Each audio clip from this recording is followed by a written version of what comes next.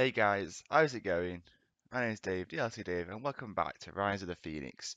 We're on episode 30. Episode 30 today. It's been a bit of a landmark to reach that particular episode number.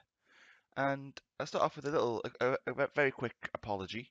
We, I haven't uploaded for about a week now, just because it's been a insanely busy week at work. I work in a school, and last week was back to school week, and as you can imagine, the kids are quite demanding. So yeah, but we are hopefully this week now. I should be a little less busy, and I can get some episodes out pretty regularly for you. So as you see on the screen, we're playing Fleetwood Town today, and if you also see on the screen, good start.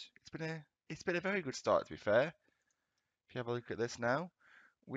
After the 6-1 demolition of Barnet, we did lose against Reading in the EFL Cup first round. Disappointing, really, to go out the first hurdle. But Reading are a championship team, yeah, and we put up a decent fight against them. But as you can see, we were 3-1 down, and that was really just a consolation. So probably not as close as it actually looked. But it was a shame. Now, one of the biggest shames in that was Chris Sinton picked up an injury which basically put him out since he picked up a torn hamstring. So all he's done is played that game pretty much. He's played those two games, first two, and he was out for I think it was 4 months at the time, and he's still got 2 more months to go. So he is a big miss for us. But we followed up that disappointing defeat with a run of 5 wins. As you can see, a 2-0 victory of Accrington. Pretty comfortable, really. Alan Skinner and Nathan Smith getting the goals. Unfortunately, Bogey got sent off. That was a real disappointment. But we didn't miss him. We then went and won at 7-2 against Bristol Rovers. Goals, goals, goals. Yeah, it was an unbelievable result, really. 2 goals for Beachy, 2 for Weaver, and then one each for Skinner, Smith, and Wilson. And then followed up with a 2-0 win. Seems to be like big score. Big score, little score, big score. Oh, actually, not quite, because Wimbledon won 5-0. But a 2-0 win, a Tyreek Reese own goal, and then a Jimmy Gale fairly late on just to wrap up the points. And then a 6-2 win away at Cambridge. Ben Beachy with a hat trick, Alan Skinner with 2, and Paul Phillips with 1. Very good result. And then Checkatrade Trophy, only 374 fans turned up for this one. Actually, Wimbledon are a team in our league, yeah, and we were able to win 5-0. A hat trick for Gavin Robson, a name you may not be too familiar with. Really, he's sort of become the backup wide right player. He's not amazing, but as you can see, if given opportunity, he can score. He's got 11 finishing, 12 composure. He's all, he's got 14 acceleration, 12 pace. He's not terrible. He's just probably not got it's probably not as well rounded as I would like for a right-sided player. So we're going to get into the game now. As you can see that the lineup, we have Bradford in goal, the usual back four of Hutchins, Denison, Johnson, Espinoza. We have a Forey and Peacock in midfield. Then we have Weaver, Beachy, and Wilson in behind Bogey. He's going to lead the line for us today. We have 3 injuries. Something I told you about. Smith is out for a few weeks with a sprained ankle. And Alan Skinner isn't out for very long. He also twisted his ankle, but he's towards the end of that recovery phase, and he will be back maybe for the next game, but maybe be on the bench for that. So I've gone for Bogey up front. He's obviously not a natural. He's not bad. I mean, to be honest, he's just a fabulous footballer. But he's not terrible at that role. And I think I mentioned in the last episode that he may end up being part of our options up front. And that's the way it's turned out. I prefer to see him deeper, but it's because he's got fantastic physical stats. His mental's very good. Finishing of 10, perhaps on a slight low side, but he's 2-footed. He's probably actually maybe even more suited to being a striker than he is of in midfield. He's just our best player, and I want him to be getting on the ball as much as possible. And being in midfield can suit him to do that. So anyway, without further ado, we're going to get into the game. Right, so let's see the team do it. We can pick up where we left off a while ago now. Here we are, we're at the Phoenix Sports Ground, looking majestic as always, looking not filled as always. And we kick off, shooting from right to left in our usual green home shirts. And let's see how we get on. It's been a little while since I've recorded this at all, so I'm feeling my way back into it a little bit. Right, we have a throw in, 20 minutes in. Peacock finds a Forey into Bogey. He puts it out wide to Espinosa, back in field. And now Weaver to Bogey. Oh, it's a good save by Jenin. I'll go with Jenin. And Bogey had a chance there. Possibly should have scored. It was quite a bit of space, but he took it well enough just to keep her ready, I suppose. Half an hour in, that's all we've seen us do really.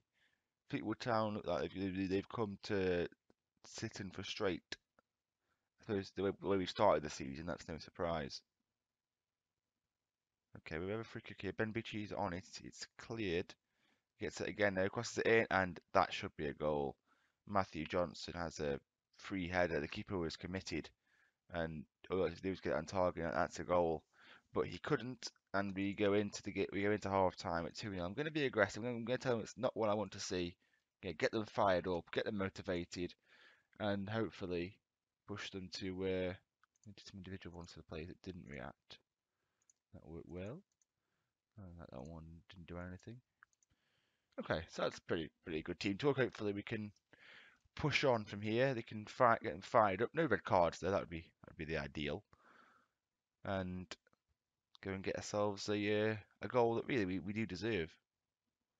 I'm not sure this is. Yeah, okay. I wasn't sure whether it was a pointless highlight or something was coming, but yeah, answer my question. So I'll give it to about the 65th minute. If nothing's happening, I will. Excuse me. If nothing's happening, I will look to make a sub or two. Try and push for that winner. Okay, yeah, we're gonna look to change it a little bit. I'm gonna bring on Adam Kane for Jacob Wilson,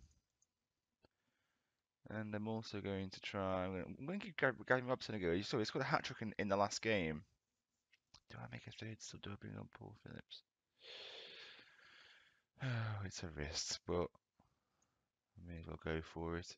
Yeah, so I'm going to bring on those two players. Gavin Robson, not the most amazing player, but he did score a hat trick in the last game, so he should be feeling good. And yeah, we're going to make those changes. I'm also going to do a quick sort of touchline team talk. Passionately push forward. Because they haven't even had a shot in this game. They are not interested in attacking, so I feel like we can. And there it is. Just immediately. Pinful foot injury. So that's a broken foot. Okay. Well, got no right-sided player then. Okay. Oh, and that.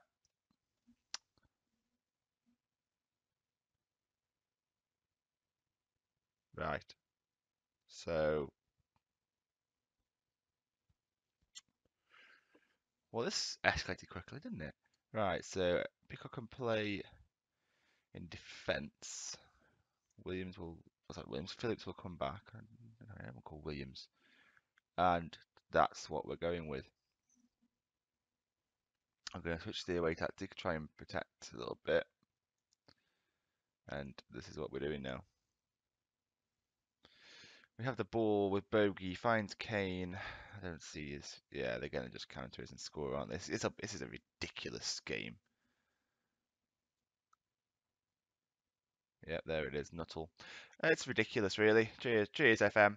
Absolutely disgraceful to lose this game. Even with 9 men, they deserve nothing. Agipong puts it in, Nuttall from a tight angle. Bradford should save it, to be fair. It's straight at him at the near post. But he doesn't, of course he doesn't, because we knew what was coming. We knew what was coming. And there a corner, we can get Eddie clear, and that's the end of the game. Yeah. And they win 1-0 after not having a shot for 75 minutes. And the game, as soon as I make the 3 subs, just deciding that I was going to lose 2 players. Very, very disappointing. Literally, this pretty much. The mate I made those subs, one of them got injured, which we'll see how bad that is, and then a red card, a second yellow. I think it was probably a red card. It was probably a second yellow. There was a chance at a break on, but just it happened so quickly after the suspension. Robson, oh, just a torn ankle ligaments. Okay, right. I'm gonna issue him a warning. It's only a second yellow. Okay. So that was disappointing. That was unforeseen, really, after the run of games we've been on. But I suppose it was never going to be never going to win every game. And yeah, it's going to be a tougher league, obviously. So yeah, we're going to look to come back at a point in October. I think Fleetwood. I'm sure I picked Fleetwood because they were the team that was. They were the team that was closest to us in terms of media predictions. So I thought they'd be the strongest. In actual fact, they played fairly appallingly. They got very fortunate that circumstances dictated that they could come forward towards the end. So, okay, yeah, I think we'll come back to the Checkatrade Trophy, the big one against Gillingham. They're in the league above us, so it will give us an idea of where we sit in that the 10th in League One. So yeah, we've got a reasonable chance, hopefully. And yeah, I'll see you back. I'll see you back for that. If you have enjoyed today's episode, guys, please leave a like. Subscribe to the channel if you want to see more. Follow me on Twitter, of course, @DRCDave1. And until next time, I'll see you guys later. Goodbye.